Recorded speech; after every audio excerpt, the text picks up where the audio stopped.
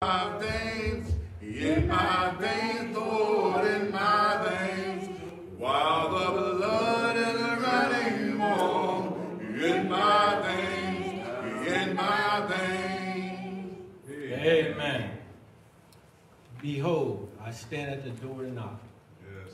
If any man hears my voice and opens the door, I will come into him and will sup with him and he with me. Revelations 3:20.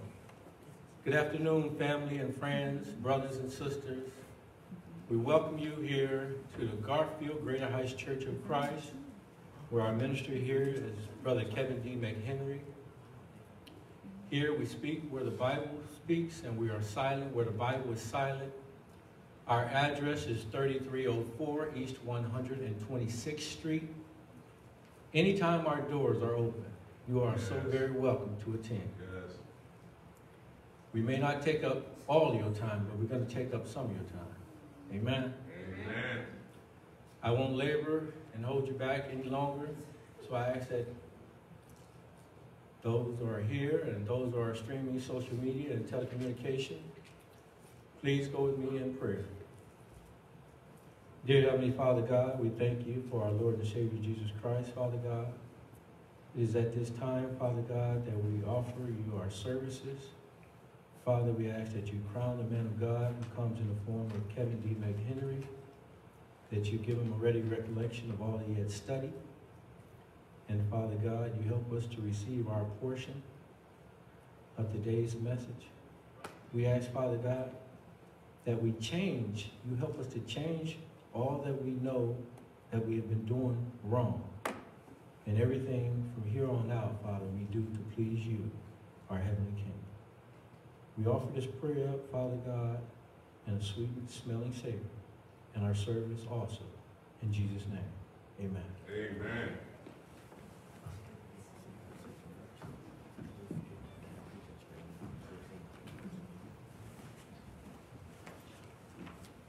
Good afternoon. Our first song will be "This World Is Not My Home." First two verses of "This World Is Not My Home."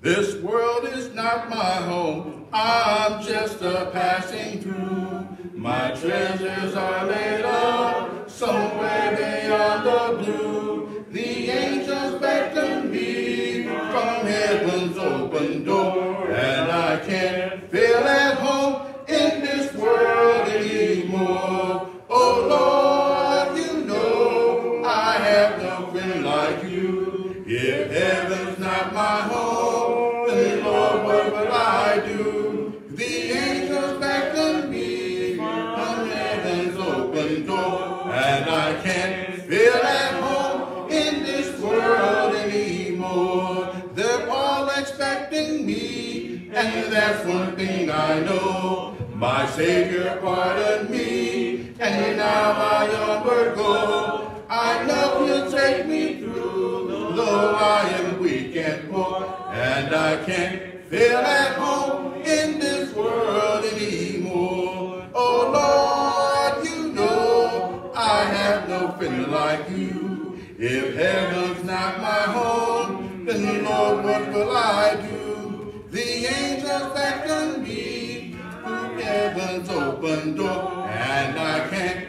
feel at home in this world anymore. Amen. Our next song will be "When We All Get to Heaven."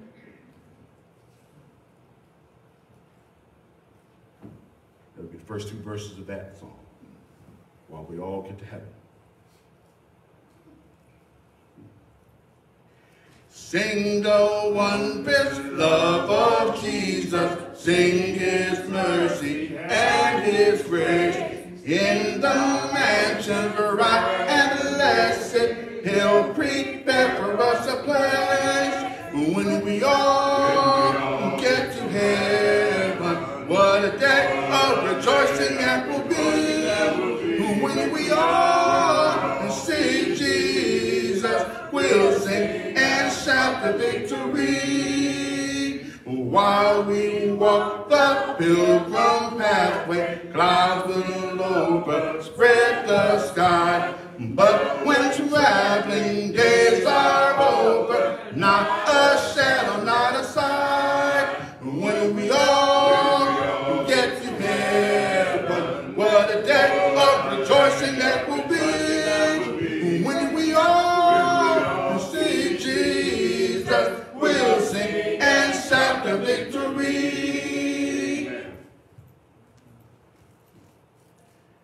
Our next song will be going to view that holy city.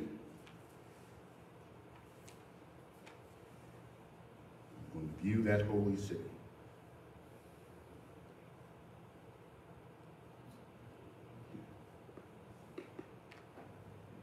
That's ready. We'll all sing. Followed by the song, we'll have our communion and our offering. You know that I am going to view that holy city. Oh, I am going to view that holy city one of these days. You know that I am going to view that holy city. And I'm going to view that holy city one of these days. One of these days, you know that I am going to feast on milk and honey. Oh, I am going to feast on milk and honey one of these days. You know that I am going to feast on milk and honey. And I'm going to feast on milk and honey. I'm going to view that holy city one of these days. One of these days, you know that I am going to sing and never get tired. Oh, I am going to sing and never get tired one of these days. You know that I am going to sing and never get tired. And I'm going to sing and never get tired. I'm going to feast on milk and honey. I'm going to view that holy city one of these days. One of these days, you know that I am going to sit at the welcome table.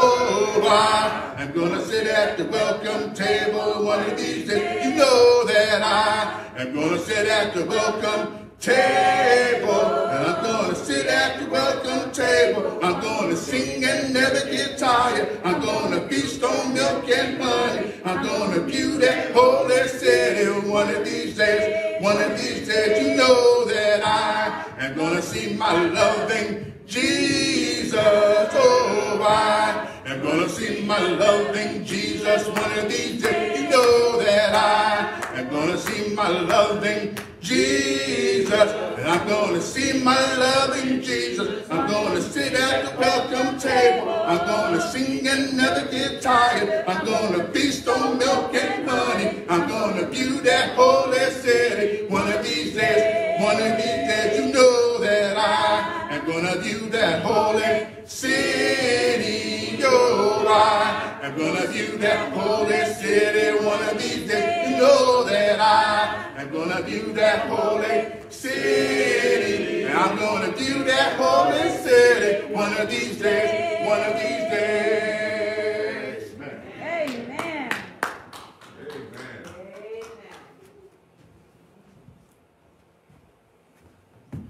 At this time, as we prepare our hearts and minds to commune with our Lord and Savior, we will be singing a beautiful prayer.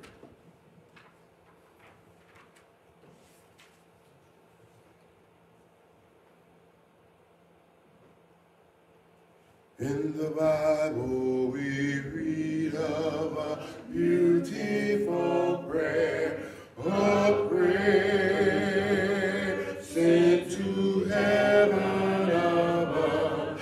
It was prayed by a heart that was laden with care and filled with such wonderful love. When he was praying, Jesus was praying.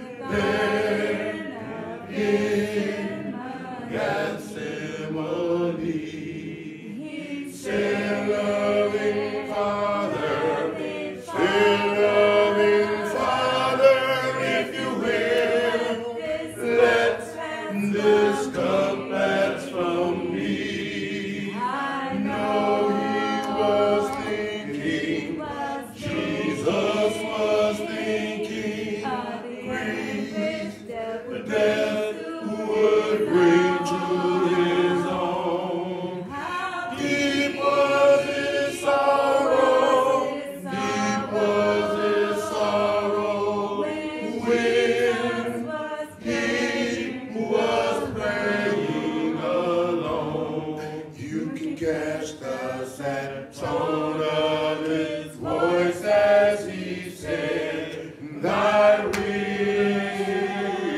not mine own, must be done. As a lamb to the slaughter, he soon must be led to die.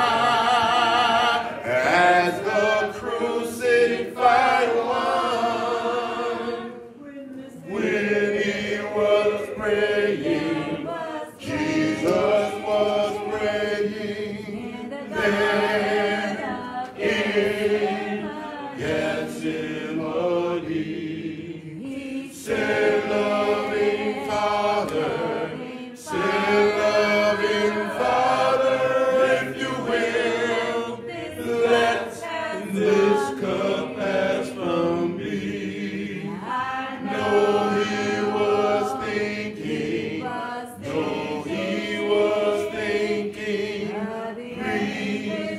the death would bring to his own.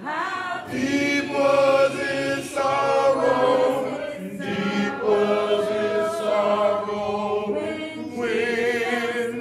he was praying alone. Amen. Amen. I'd like to say good morning to family and friends, church family and friends. This morning's communion will be coming from Matthew 26 to 28. And it reads, And as they were eating, Jesus took bread and blessed it, and brake it, and gave it to the disciples, and said, Take, eat, this is my body. And he took the cup, and gave thanks, and gave it to them, saying, Drink, eat all of it. For this is my body of the New Testament, which is shed for many for the remission of sin. And we go to our Father in prayer. Heavenly Father, we come to you at this time just thanking you for being in our lives and giving us an opportunity to have eternal life with these things in your name. Amen. Amen.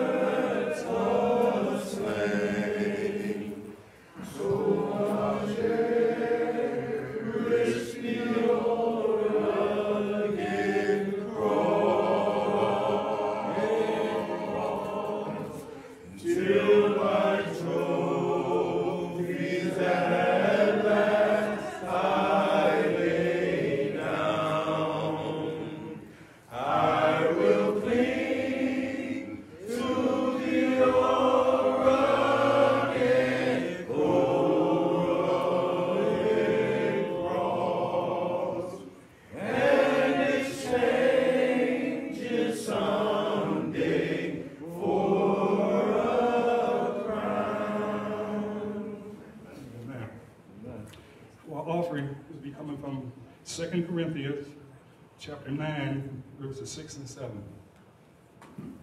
But this I say, he which soweth sparingly shall also reap sparingly, and he which soweth bountiful will also reap bountiful. Every man according as his purpose in his heart, so let him give, not grudgingly, from necessity, for God loves a cheerful giver. And we go to our Father in prayer.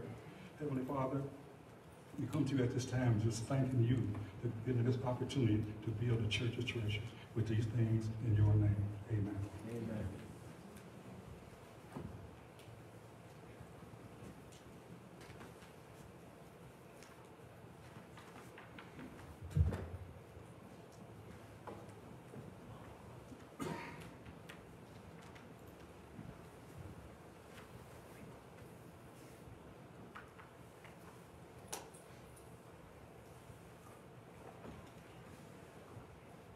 I once was lost in sin, but Jesus took me in and did a little life from heaven, fill my soul. Well, he made my heart in love and wrote my name above. And just a little talk with Jesus makes me whole. Now let us have and let us have, and oh my God, will hear our prayers cry. And he will answer by and by. Now will you feel, oh, as your heart, I know you find, with my Jesus makes it right. Sometimes my path seems drear, without a ray of cheer, and then cloud of doubt may hide the light of day. The mist of sin may rise and hide the starry skies, but just a little talk with Jesus clears the way. Now let us have and let us tell, oh my God will hear, and he will answer by and by. Now will you feel, oh, as your heart, I know you'll find, with my Jesus makes it right. I may have doubts and fears, my eyes be filled with tears, but Jesus is a friend who watches day and night. I go to him in prayer, he knows my every care, and just a little talk with Jesus makes it right. Now let us have and let us tell, and oh my God will hear, and he will answer by and by. Now will you feel, oh, as your heart is, I know you'll find, with my Jesus makes it right. Amen. Amen.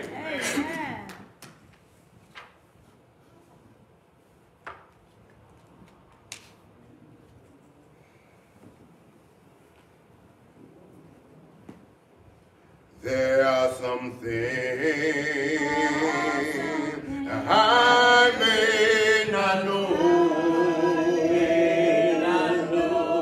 and there are some places I can't go, but I am sure of this one thing, that my God is real, for I can feel him in my soul. Don't you know God is real? He's so real in my soul. Yes, my God is real, for he has washed and made me whole, and his love for me is just like pure gold. Yes, my God is real, for I can feel him in my soul. Now I cannot tell just how you feel,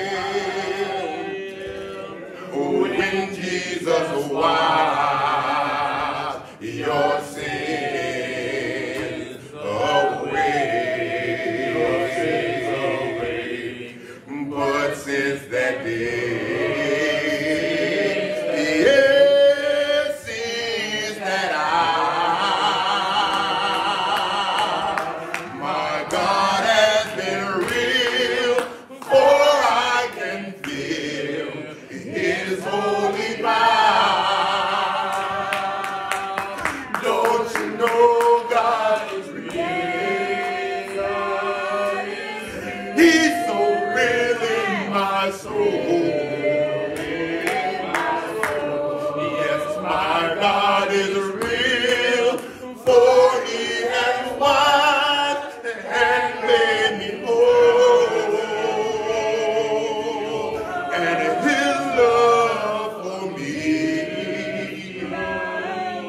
is just like you go. Yes, my God is real, for I can feel Him in my soul. Don't you know God is real? He's so real in my soul. Yes, my God is real, for He has washed and made me whole. And His love for me, yes, is just like you. Yes, my God is real, for I can feel Him in my soul. Yes, Lord. Amen. Amen. Amen. How you doing, church? Hello. Today I'm sending for you with the scripture reading. Today I'll be reading from 1 John chapter 5, verses 20 and 21. And it reads, and we all can stand up for the scripture reading. The scripture reading will be 1 John chapter 5, verses 20 and 21. And it reads, and we know that the Son of God has come, and He has given us understanding that we know the true God. And now we live with fellowship with the true God, because we live in fellowship with His Son, Jesus Christ. He is the only true God, and He is eternal life. Yes. Dear children, keep away from everything that might take God's place in your hearts. Well, God will bless the readers and the doers of His word. amen. Amen. Scripture reading. If you don't mind, would you go with me in the word of prayer? Our Father and our God, we're just so thankful that we have just one more day to worship you. Father, we pray that our worship would be acceptable in your sight. Father, we're just thankful for Jesus Christ. We're thankful that the salvation has been brought down to everybody, Father. We're thankful for Jesus, that He bore the sins of the world. Yes. Father, we pray right now that you would empty us of all things that would hinder us from hearing your word, and fill us with your word, Father. Father, we pray as your manservant come before us this morning, that you would just grant his head with wisdom and bring back to memories the things that he has studied. And that great and notable question will be asked, men and brothers, what should I do to be saved? Yes, Lord. Father, we just pray that you just be with us and guide us as we go through the furthers of this service. In your precious and darling Son, Jesus Christ's name, we pray. Amen. Amen.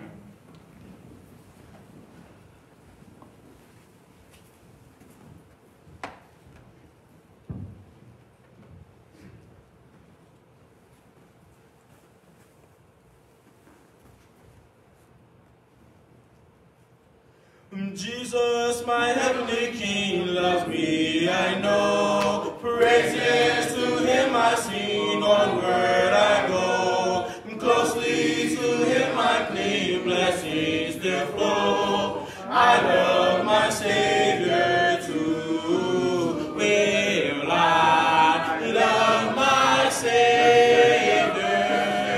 He loves me too. I seek his face.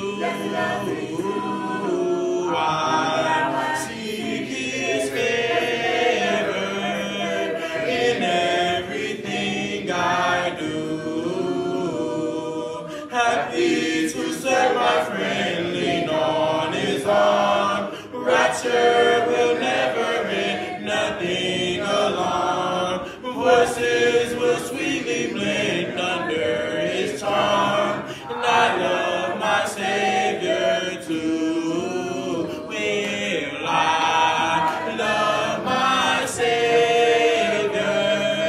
He loves me too.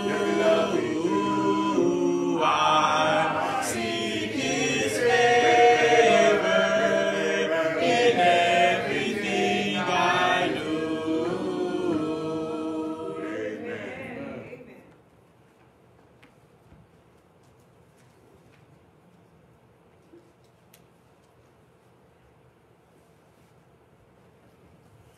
When I should feel so sad, why does my heart feel so glad? Why does my soul feel so happy and gay?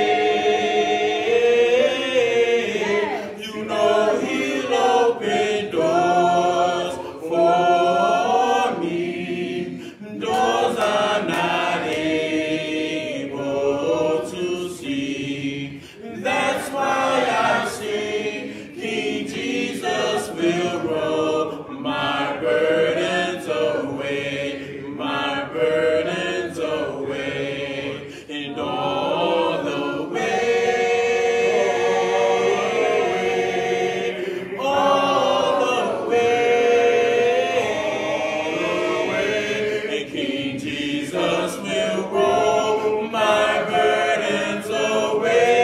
Unto him I pray, my heavenly prayer. You know he'll open doors for me, doors I'm not able to see. And that's why I sing, King Jesus will roll my burdens away, my burdens away. When life is gone in the west, then shall I go and take my rest, and then shall I be with my King, my heavenly King. You know he'll open doors for me, doors I'm not able to see. And that's why I sing, and King Jesus will roll my burdens away, my burdens away, and all the way, all the way, and King Jesus will roll my burdens away. Unto him I pray.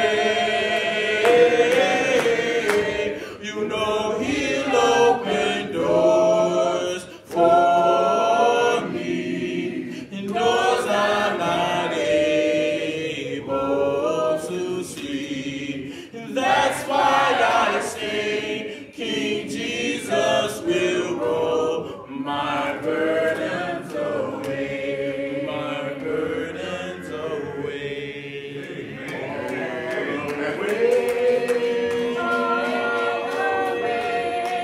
All the way,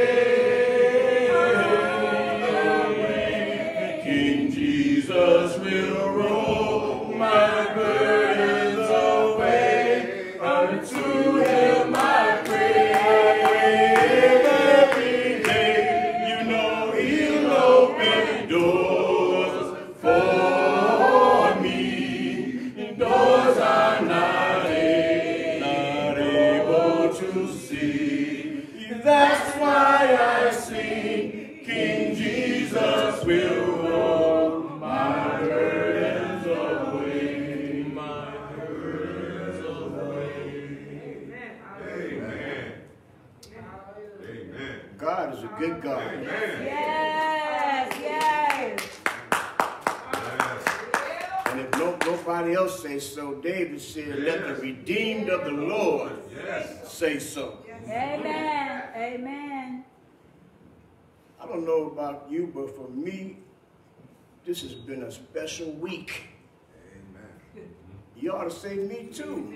Amen. Because it's a week that God brought you through that you never saw before. Amen. And you won't never see it again. That's right. That's right. And he brought you through in spite of who you are, but because of who he is. Amen. Amen. God is a merciful God. That old apostle Peter said that the grass withereth, right, and the flower fades, but the word, but the word, Amen, of God will endure forever. And this is the word, the message that has been preached unto you, the gospel of our Lord and Savior Jesus Christ. God is a good God. 1 John chapter 5. 1 John chapter 5. We know we've been talking about the conviction of knowing that you are saved. The conviction of knowing that you have eternal life. The conviction of knowing that you are delivered or you have been delivered. Not every child of God is convinced. Not every child of God is convicted. Not every child of God can answer with confidence, I am delivered. Try it and see how it sounds. I am delivered. Delivered. I am delivered. Delivered. I am delivered. Delivered. You got to be able to say that in all times. All right. Even when you're looking at your past action and it might not look so good, you've got to still be able to tell that old devil, I am delivered. Because there's nothing worse. The enemy, the gainsayers, the naysayers, the doubters would love to hang about your mind, trapping you in guilt and nothingness is the ideal of asking you, am I really saved? Sometimes those questions and that doubt can skirt through the minds and challenge all your faith and all of your certainty that God is who God said he is. That was the first mistake Eve made. It wasn't the fact that she was not adhering to her husband's words. It was the fact that she allowed a stranger to cloud her conviction and cause a hint of doubt. And once that was it, that's all it took, is a hint of doubt. Never doubt your salvation. Never doubt your salvation. The Word of God says, and I know what's read in your hearing, but please, I want you to find 1 John chapter 5 and meet me at verse 13. I'm going to ask that you read along silently as I read aloud. 1 John chapter 5.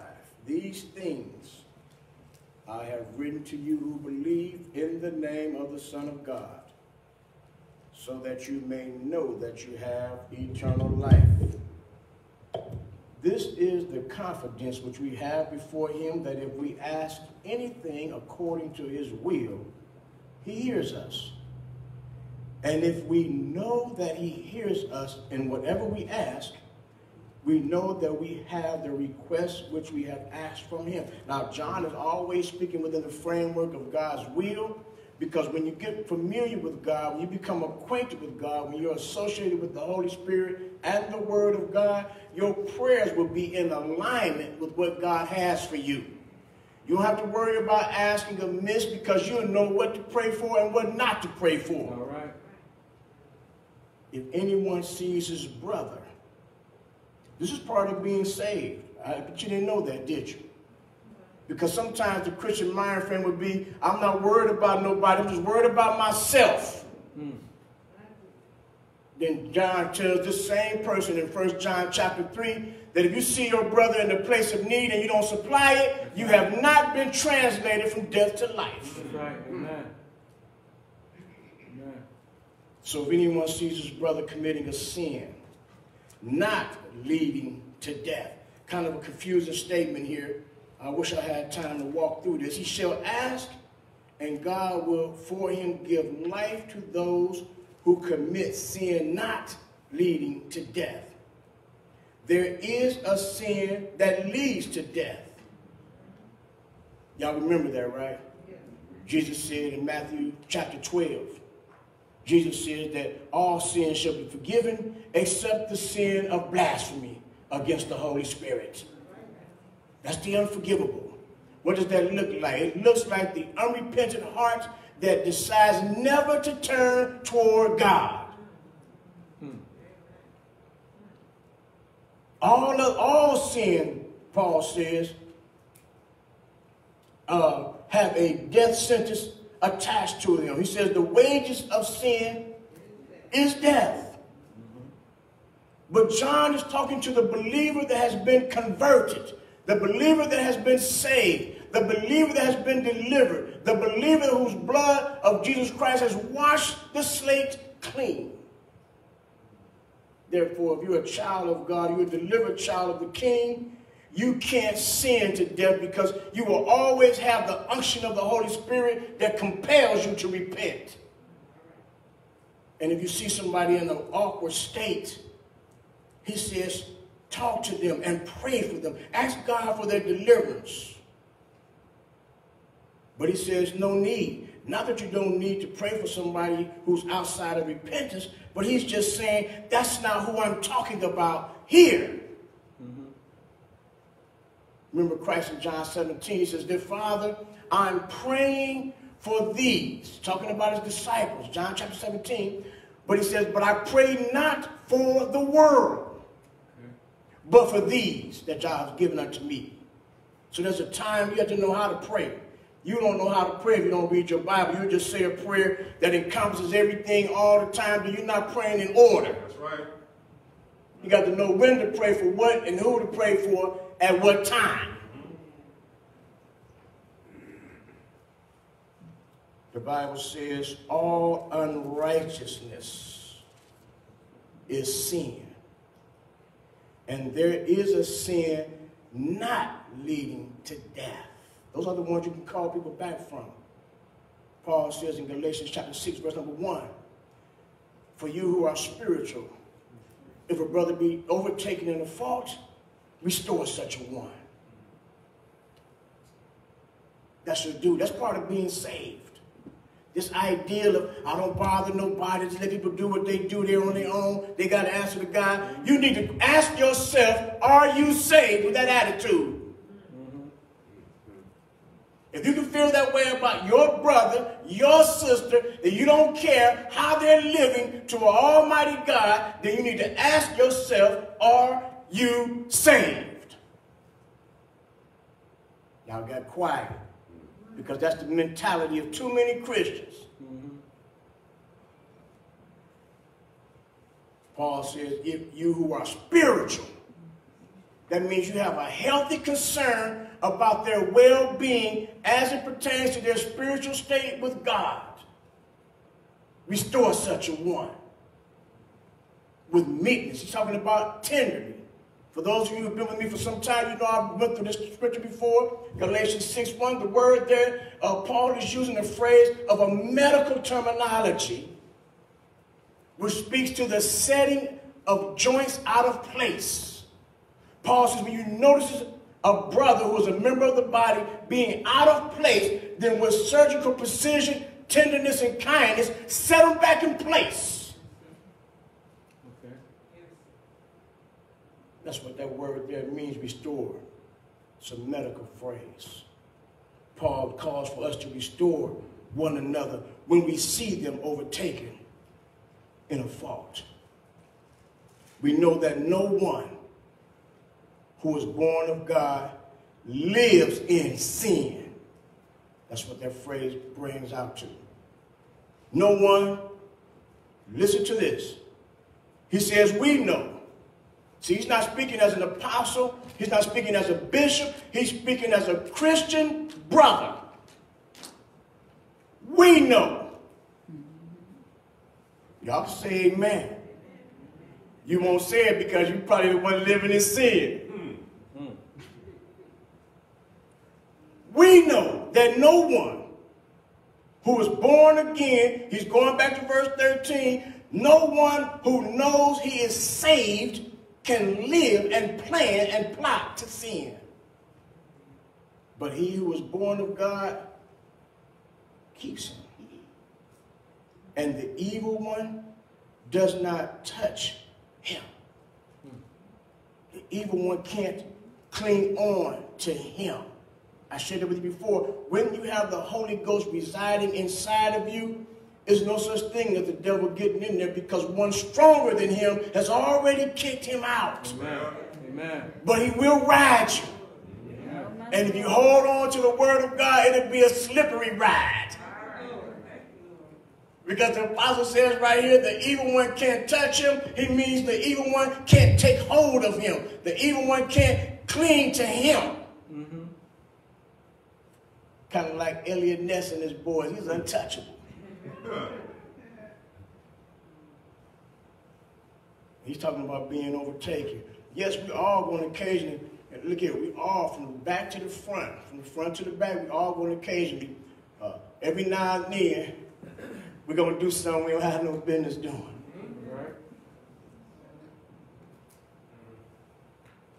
And for the person who says they have not sinned, they must have been living in a comatose state. They just came out of a coma since they got saved.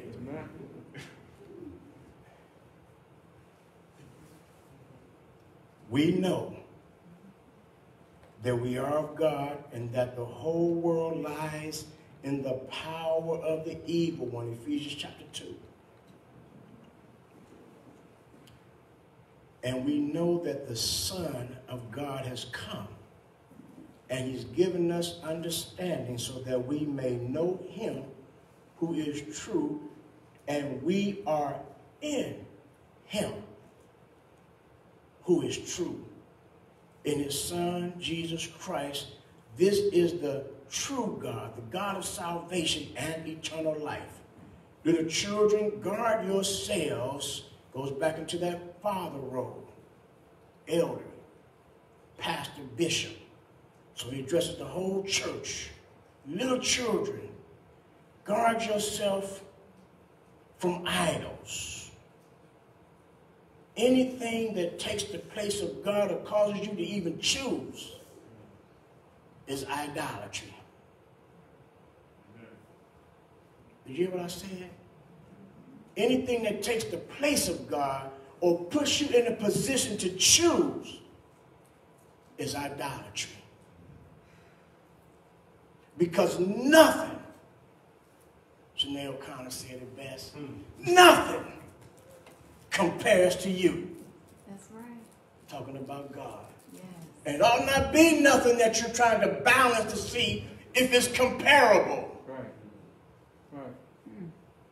Well, you can't be a Christian all the time. Sometimes you got to answer to the world. Ask yourself, are you saved? Everybody does something. Ask yourself, are you saved? The question that I had before you, and I left it with you last week. Saved. Are you guilty as charged? You said a few minutes ago, I am delivered. Is there enough evidence to convict you?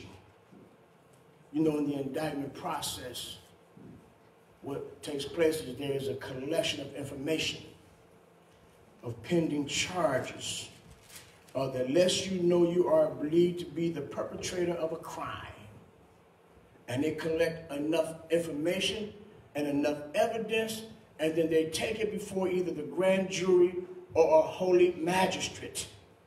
And the magistrate will listen to all of the information, they present all of the evidence, and then the magistrate or the grand jury decide, they deliberate, and they decide, is there enough evidence to indict?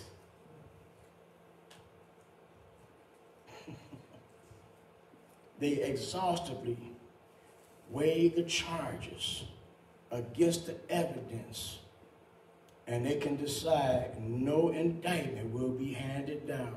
The question I have for you is there enough evidence to convict you of being saved?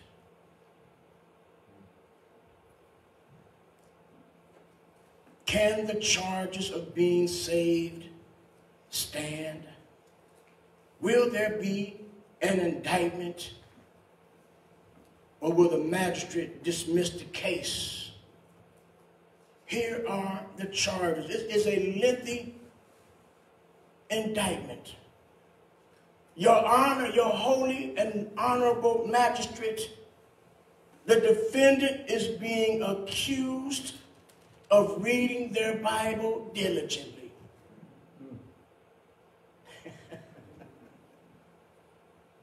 They throw your indictment away already. Say, I ain't guilty, let me out of here. Yeah, these are the charges against one who says they know that they have eternal life. Your Honor, the second part of their first charge of reading their Bible diligently is they are found to believe what they read. And what they read is true. Are you guilty? Your Honor, the next charge that we have is the defendant is accused of studying the word and proving all things. No longer being tossed to and fro like children in Ephesians chapter 4 by every wind of doctrine. Got a lot of Christians believe a little bit of Hindu, a little bit of apostolic teaching, a little bit of Jehovah's Witness teaching, a little bit of Islamic teaching, a little bit of world teaching. And they try to blend them all together like potluck. Well, it doesn't matter. We're all trying to worship God. Christians in the house of God who are being charged with being saved can look at somebody that they love and say, it doesn't matter. They still believe in God. Are you saved? That's right. Or do you believe all churches matter?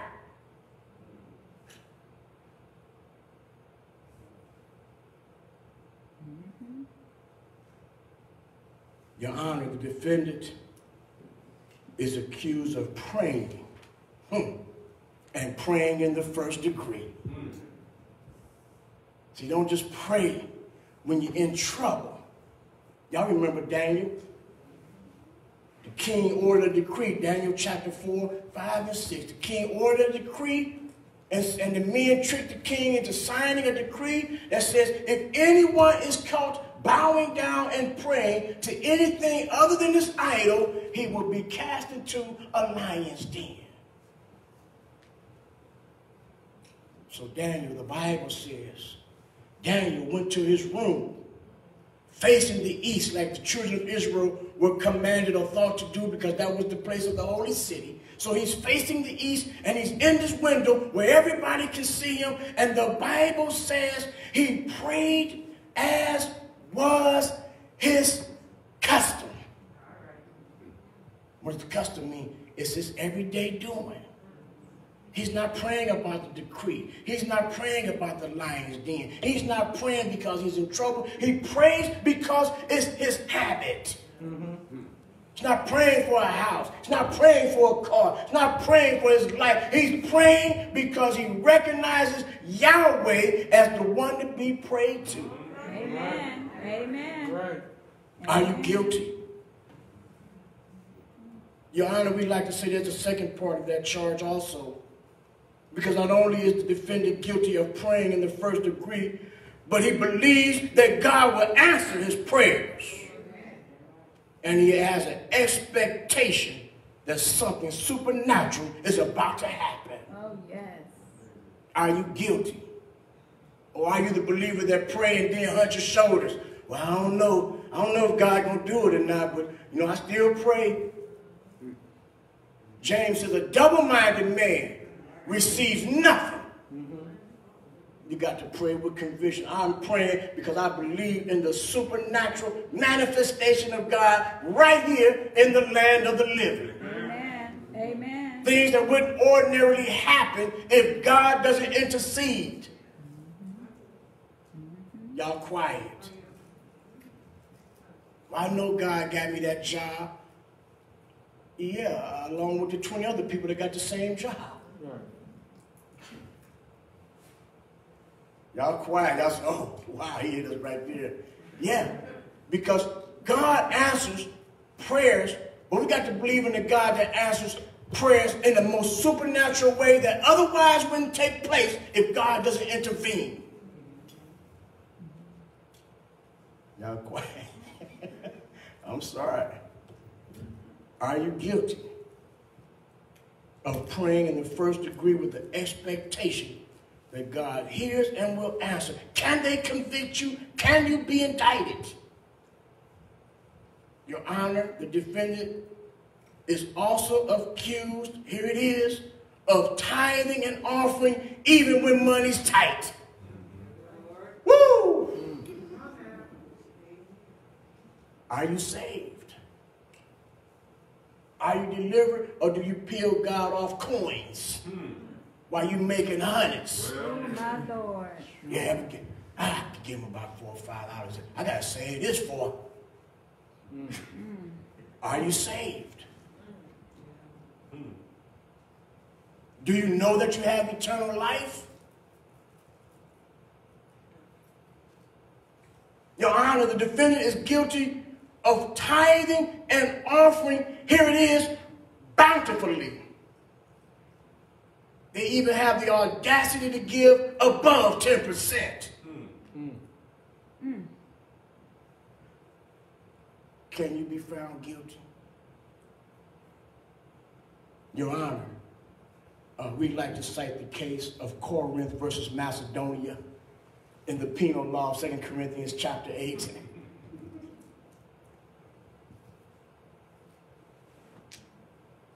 Guilty of tithing when the Bible says they were a poor people, but yet they gave above all the rich people because they first had gave themselves to God. Well, can you be found guilty? Your Honor, the next charge that we have, this is a lengthy indictment. Your Honor, the defendant is also alleged of worshiping, even in the pandemic. Church doors shut and people stop worshiping.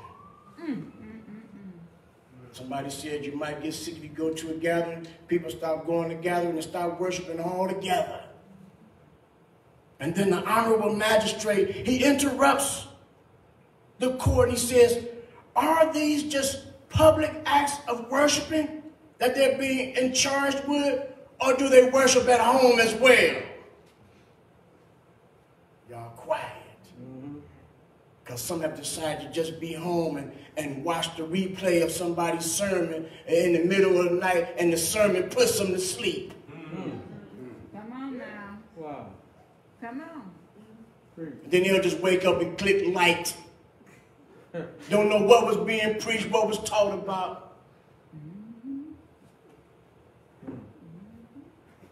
Are you saved? Can you be charged? Can the indictment hold up?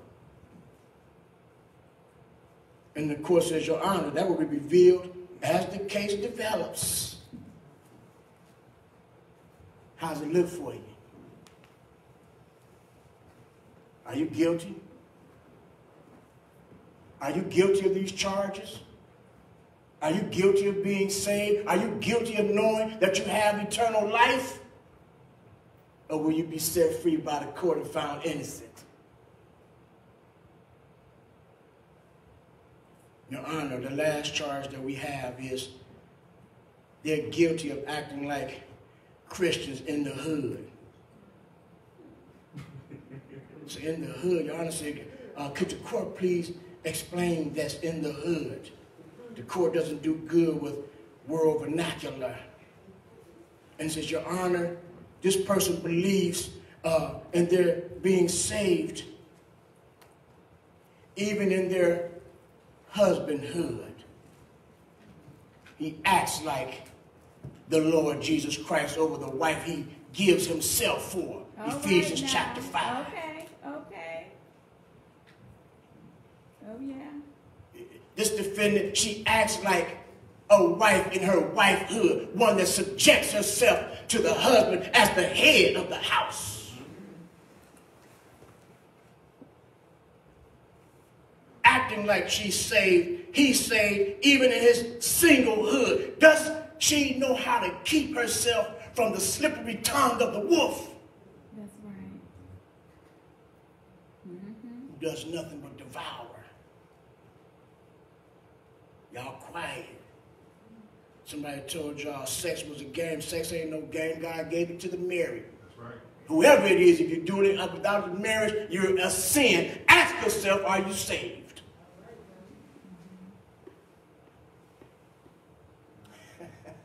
I don't like this kind of preaching. You want to hear something to make them giggle. This ain't no plaything. Even in their workhood, when everybody's gossiping, backbiting, doing everything, they're composed and they keep themselves, they're disciplined and they're tempered. Can you be indicted of being one that believes you have eternal life and have been saved? The apostle ends right there, and keep yourself from idols. Anything that can take hold of you and pull against the tapestry of your salvation, you have to ask yourself, are you saved? Some of you go right on today and say, I don't worry about what he said. I'm not saying this in the word of God.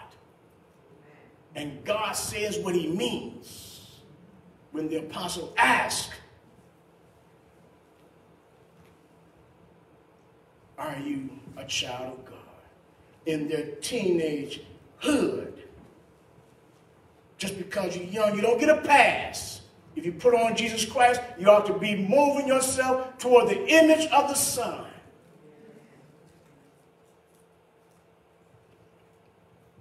Your Honor, the granters of all these indictments and these charges, and these accusations, is the defendant is accused of believing on Jesus Christ for the total of their salvation.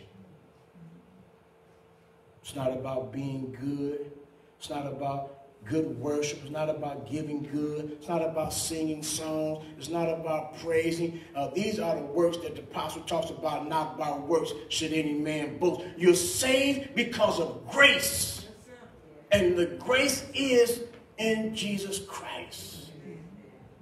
So what about all these things you just named? You do those things not to be saved. You do them because you are saved. That's right. That's right. Will there be an indictment? Is a conviction inevitable? Or will your case be dismissed for lack of evidence? Do you look like you're saved when you're walking around Monday through Saturday? Does your conversation sound like you've been saved Monday through? Never mind what you put on Sunday morning. What do you look like Monday through Saturday? What do you look like in the house with your husband and your wife and your children? Is that why your children don't like church? Because they see something different at home?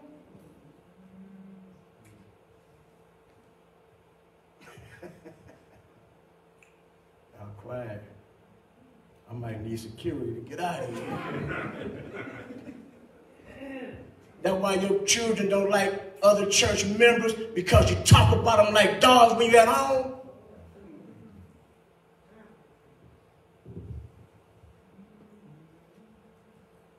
Where are all the youth? Well, y'all already said ain't nobody good in the church. Where are they? That's why they won't come. Because you done crucified everybody in the church. Why should they come? We don't have enough ministries. No, we don't have enough parenting at home that love the children and make the children want to be at the church. That's right. Keep talking about all the church folk and then wonder why the children don't want to go to church.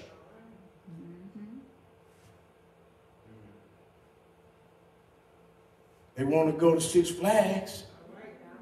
Why? Because you pump Six Flags up.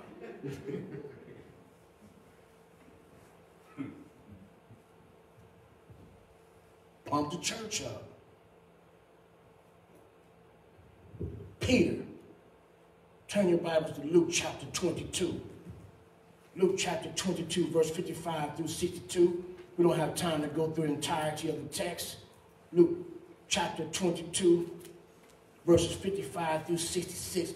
Peter is being charged. They've just arrested the Savior in the garden.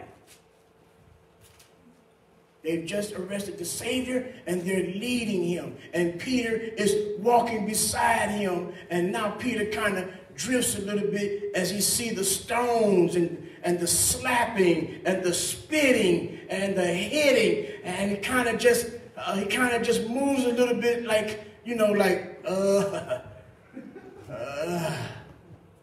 just a little bit. But somebody eyes Peter. And they said, him. He's one of them. Peter said, no, not me. Y'all laughing. Because at work, when they call you the Holy One, oh, too goody, do you have to do something bad to prove them wrong? Y'all young folk, they get to calling you corny. That means you got to do something bad to show them you ain't corny. You got to look more like the world so you can fit in. Oh, folk, go ahead and toss a couple back till you get sloppy.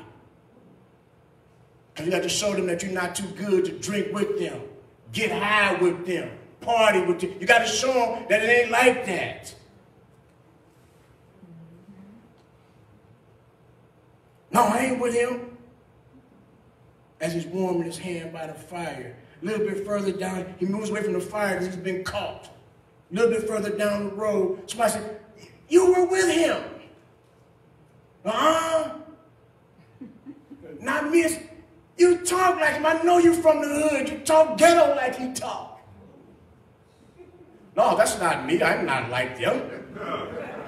I'm not a Christian. Big deal.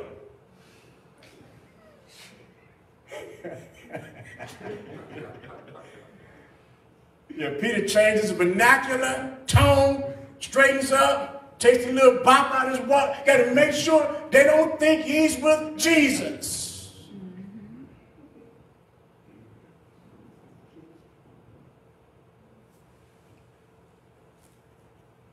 He says, wow, man, you sound just like him.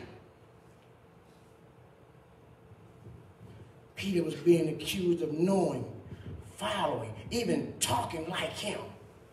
But he denied being him. Then one more person says, man, you got to be with him. The Bible says Peter started swearing and cursing. Man, I done told y'all on everything, on my children, on my mama, on my grandmama. I ain't with him. Everybody says something like, on my fishing rod. Since he was on my boat. Since he was a fisherman. Had to put some valuable on the table to make sure they knew he, oh man, he wouldn't put his boat on the line if he was lying.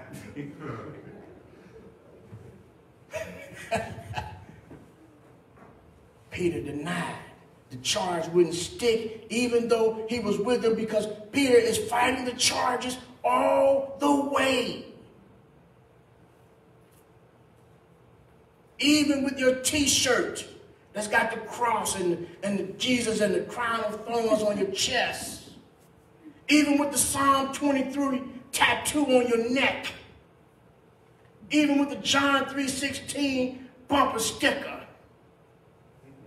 Even while you're singing, oh, how I love Jesus, will the charges stick before the holy magistrate that you believe you have eternal life?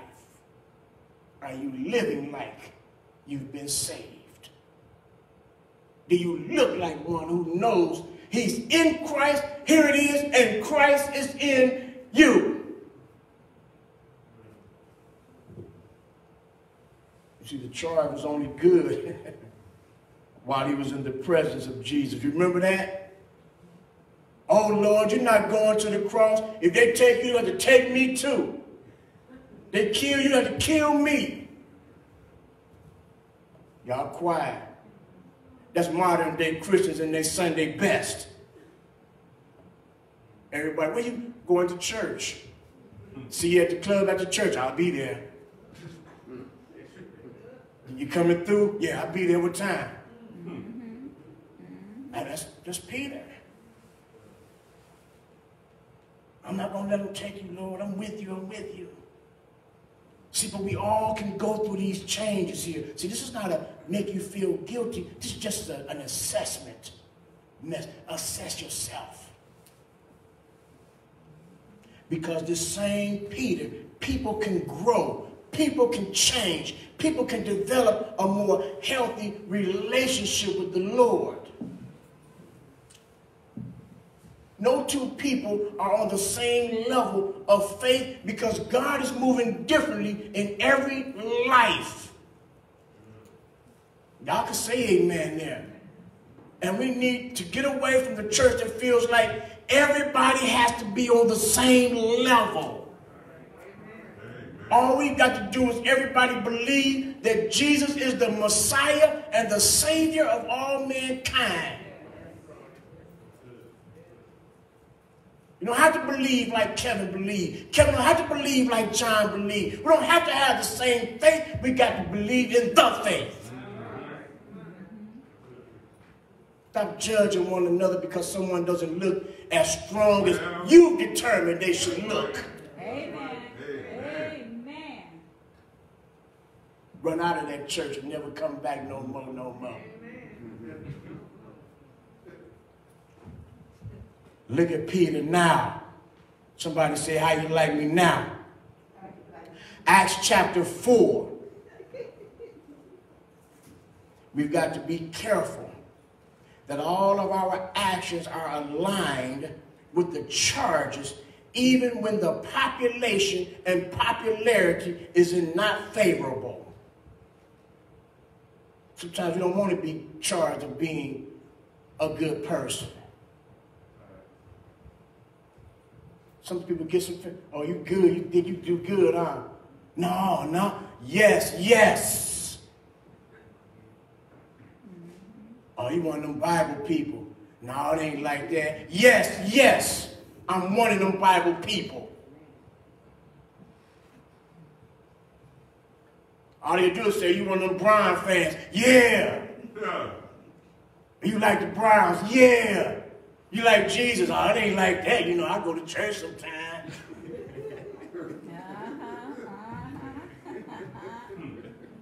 All right. Acts chapter 4, verse 17.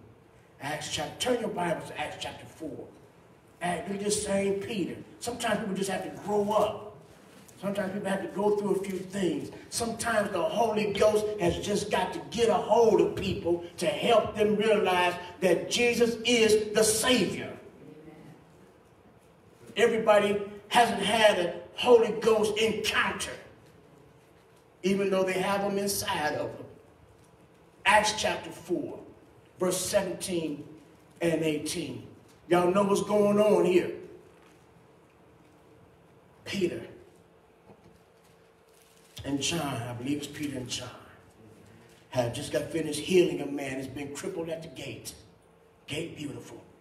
And so they've been arrested, they've been charged, they've been beat a little bit, and so now they're on trial again. Peter's on trial again. Acts chapter 4, verse 17, the Bible says, but so that it will not spread any further among the people, let us warn them to speak no longer to any man in the name of Jesus. And when they had summoned them, they commanded them not to speak or teach at all in the name of Jesus. See, but Peter, at this place, he's guilty as being charged. and all the people, they know. Go back to verse 13. Now as they observed the confidence, King James says boldness, of which they spake, and understood, King James says that they were ignorant and unlearned men. They were amazed and began to recognize. King James says it better. And they took these men to be unlearned men. But then they remembered that they had been with the Lord. That word unlearned in the Greek is where we get our word idiot from. They thought Peter and them to be uneducated, just idiots. These men ain't smart. They're fishermen, everyday Galileans. But then it dawned on them that who they had put their trust in was greater than any education. They remembered that they had been with Jesus. Now Peter can stand the charge and be found guilty as charged. They marveled at their boldness. And they took liberty to consider them idiots and uneducated. But they remembered, they had to acknowledge that their boldness and the conviction of their talk, here is the answer, was because they were guilty of being saved. When you're guilty of being saved and you know it, you don't care about the charges.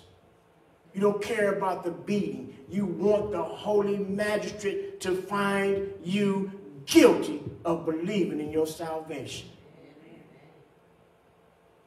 Somebody said that the judgment will begin at the house of God. And it's not always the judgment of an eschatological talking. It's sometimes just the fact that those in the house of God will be tried the hardest because you're trying to do right.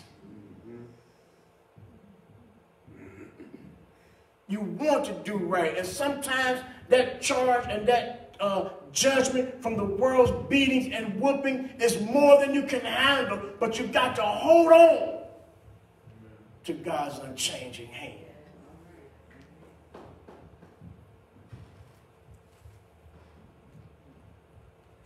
I'll talk to you about Daniel as we get out of here.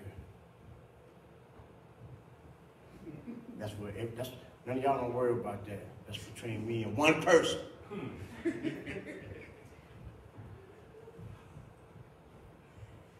Daniel and his 3 compadres were found to be taken liking by the king. And so they're being acknowledged as being different, being more educated, sophisticated guys. And they said, come on in here because we want to feed you. You're going to eat like the king eat. All the lamb. They ain't eating hog slop. They ain't eating neck bones. I'm sorry, man. They're a little bit higher than this right here now. They eat lamb, the best of the cows. Seafood being imported. It's the king's table. And he said, you know what? See, because sometimes in order to move you out of your conviction, the world will give you all the props of being somebody that you're not, and you fall into it. So they said, you know what? Eat with us. And so they looked at it, they thought about their salvation, they thought about Jehovah, they thought about Yahweh and their conviction. And they said, well, you know what? We appreciate it, but here you go, sister. We just want to eat vegetables. We go eat vegetables. We don't want none, no offense. They say, well, the king gonna be mad if you don't eat. Come on, Christians. The world will be mad at you if you don't partake of what they're doing. You've got to be strong enough to defy the world. No matter what they're offering you. pat you on the back, pump you up, and then try to get you to eat of the forbidden fruit. I said, no, we don't. I tell you what, it's between us and you. I ain't got to tell the king about it. We're going to eat vegetables. We're going to eat this little bitty cornbread. We're going to be okay with this, I promise you. Just give us 10 days or 10 days or a couple weeks. He said, man, when I come back, man, if y'all don't look right, I'm going to be in trouble. Because the king said y'all got to have the best. Y'all can go read it, Daniel chapter 1, 2, and 3. So the servant went away, he came back, and he looked at Shadrach, it's not their names, it's the name they gave him, Shadrach, Meshach, and Abednego. Y'all wouldn't know the other names if I gave them to you. And then he looked at these three men, and he said, wow, they're not eating anything we served them. Watch God. And they look stronger and healthier than ever. That's right. That's right. That's right. Y'all got to know that when you stand against the world, you won't miss nothing. God will take care of you and make you look stronger and better than ever. Amen. Amen. You don't have to parlay with the world. That's right. That's right. John said that you might know. Take hold of the fact that you've been saved. You're going to stumble every now and then. I know you like steak served from the king. But after you've tasted it, get back to your vegetables and he'll hold you up. That's it. He'll hold you up. The question is, can you be indicted today? Will the holy magistrate find you guilty? You know, come on, my song leader. Come on, get ready.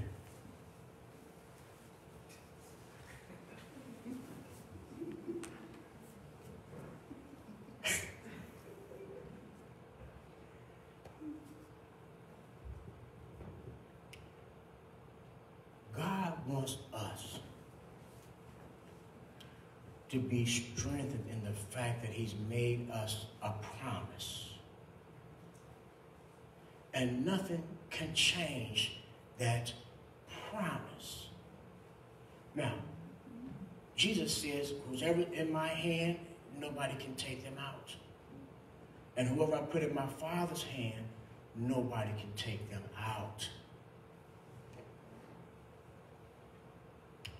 But because you operate, or too many of us operate under free will, that's something else to talk about. A lot of us get out. And I don't know if you've ever been a child before. If you ever went up to like a high building or a window or doing something, and you get out or get in, and then you can't get out. You start panicking. You just get trying to get back to where you were. And sometimes you can't get back.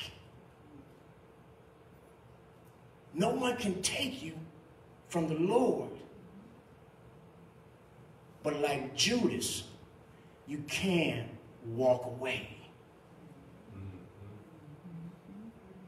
See, it's not about once being saved, once saved, always saved. Will you hold on to your salvation? Or will you walk away from it? Think about it.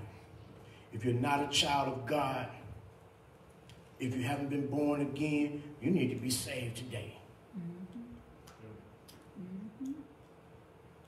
You don't have to worry about pleading your own case. Matthew 7:21. You don't have to plead your own case like the young ruler. You don't have to plead your own case because when you're saved, you have the comfort of the Paraclete.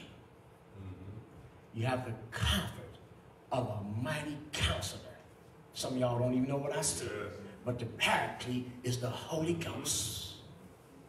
And he's your counselor. He's your advocate. And he will speak in your behalf. And Jesus is still the mediator between God and man.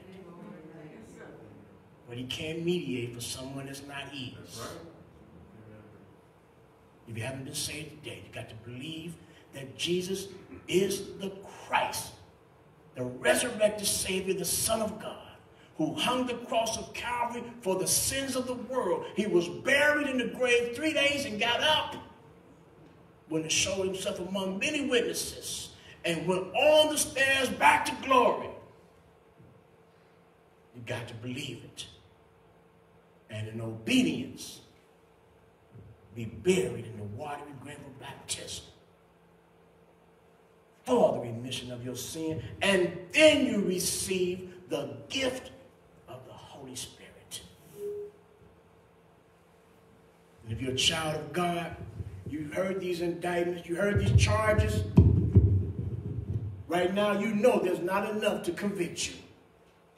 You haven't been reading, you haven't been praying, you haven't been offering, you haven't been worshiping, you haven't been showing yourself to the world as a child of God. You know the charges won't stand. All you got to do is repent. The same John, he wrote 1 John chapter 1. If any man confess his sins, God is faithful. God is faithful. Somebody say, God is faithful. God is faithful. To forgive him and cleanse him of all unrighteousness. You got to confess it. You ain't got to tell me what you did. You don't got to tell nobody. Between you and the Lord. And he'll forgive you. And you ain't got to worry no more about your salvation. Come on, man. I'm done. Let's be standing. Think about your own case. It's you before the holy magistrate. Think about it. Living below in this so sinful world, hardly a comfort can afford. Striving along to face temptation sore. Where could I go but to the Lord? Where could I go? Where could I go? Seeking a refuge for my soul. I'm needing a friend to save me in the end. Where could I go but to the Lord? Neighbors are kind, I love them everyone. We get along in sweet accord.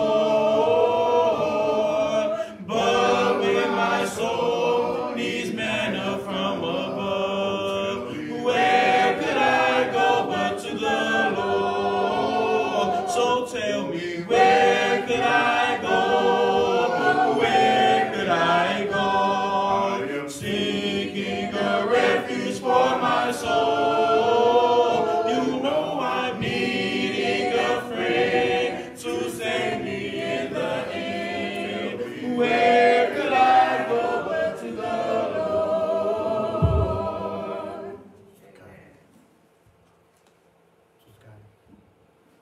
Mom, I'm going through some changes now, so you pray for me.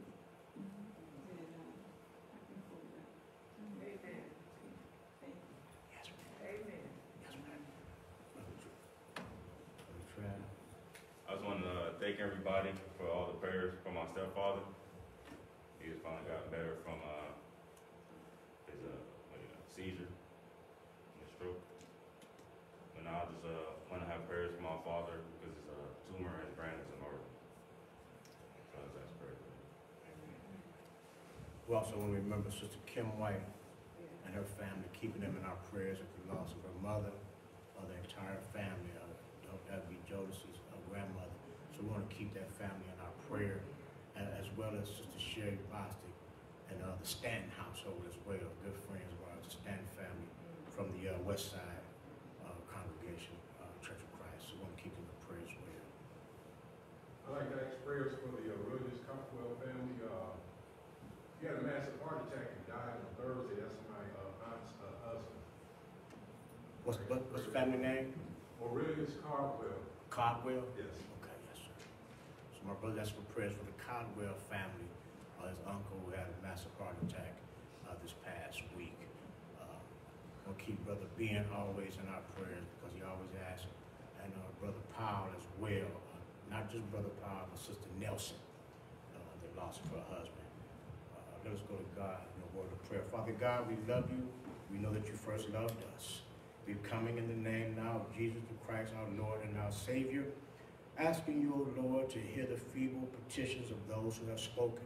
For we speak in the confidence and trust that whatever we're asking, we will receive in the power and the name of Jesus Christ. For the families need comforting and loss. We ask for your comforting hand and the sweetness of your counsel to guide them through these times. For the loved ones who have been challenged by health, different findings, different occurrences, the heart attack, the findings of the mind of our brother's father and even father-in-law or stepfather. We're praying, oh God, that the White family, the Stanton household, Sister Bostic, Father God, the Powell, and we ask also that you continue to strengthen Sister Cotton, oh Father, and the things that she is dealing with, the changes and challenges that are new to her. We're asking that you hold her upright in her faith, continue to let her not waver, but to trust in the power of your hand. We're asking also for Brother Ben and his family, continue to hold Ben upright and all those around him that love him as well. Father God, I know that I've probably forgot someone. Thank you for the intercession of the Holy Spirit who is able to accomplish what we cannot in our feeble state of being. We ask, oh Lord, that you grant every person, continue to hold the Garfield Heights Church of Christ in your hands. Also, Lord, won't you remember the brother of one of the bishops, Brother Mark, the brother who suffered a couple of strokes. We're asking, oh Father, that you hold him and his family, even his wife, as she's coming through her ordeal. Just bless the Addison family and the family at Mentor as well as a whole. Father, we thank you for your love, your mercy, and your kindness. Forgive us and cleanse us of all unrighteousness this very hour, that we be strengthened and renewed in our spirit and in our soul. In Jesus Christ's name we do pray. Amen. Amen. Don't you let nobody turn you around, turn you around, turn you around. Don't you let nobody turn you around. You just keep on walking and keep on talking, walking down the King's Highway. Amen. Let us go to God in prayer. Dear Lord, I thank you for allowing us to come out this afternoon. Thank you for allowing us to make it here safely. I ask that you just continue to strengthen our hearts and strengthen our faith in you. I ask that you allow us to keep this word in our minds and in our hearts as we continue to walk this daily walk. In Jesus' name, amen. Amen. Thank God for your patience and your kindness and your patience with the message. The podcast for our brother McCroy, please engage in that, support that. He's doing a great outreach to share different messages from different people. Be aware, be alert that all the conversations might not just be from Church of Christ, but what he's doing is trying to enlighten. You see, the way you spread Christ is so diverse, and God's hand is so diverse in his way and will to get the word out. All we have to do is support and pray. Support and pray and let God be God. Also, we want to kindly invite everybody, Facebook, family, and friends, come and be with us, join us every Sunday at 1:30. Any questions, any comments, please submit them. Please visit our webpage. There's been some updates, some changes have been made. Please visit our webpage. I've added a minister's page, so I have some conversation on there for you to read and help you through your week as well. Also, ladies' powder room, Thursday, 7 p.m. Pledge cards. Yeah, go ahead. Yeah, please support the powder room. Yay, come on now. All y'all sisters should be clapping, yeah. And y'all brothers keep praying for me, because I'm not going to let her take over this church. So we brothers, y'all need, hey, you need to stand up. Nah, but she's doing an excellent job. The ladies are enlightened. Believe me, she has an audience across the world, United States. So we just ask God to continue to bless her in that powder room. All you young girls, sisters, y'all need to get on there. Some educational material in there. Help fortify you as young women in the kingdom. Help strengthen you as well. Your pledge cards. You can make your offering online at Garfield Heights Church of Christ.com. Again, we are still in not necessarily the wilderness, but we're at the Jordan. So we haven't crossed over yet to the land of milk and honey. And otherwise, we need to keep all of our attention on the plan and the goal. And we are trying to wait on God, but we got to be prepared. So when God moves, we can move just like that. Just like that. Yes. So we have to keep up forward movement. What else we got? That's it? Anything else? Anything else? Brothers, sisters, nothing else? You know, if y'all have any questions, you can always ask me about anything I said, taught, not just this Sunday, but previous Sunday. Please always don't go home with questions.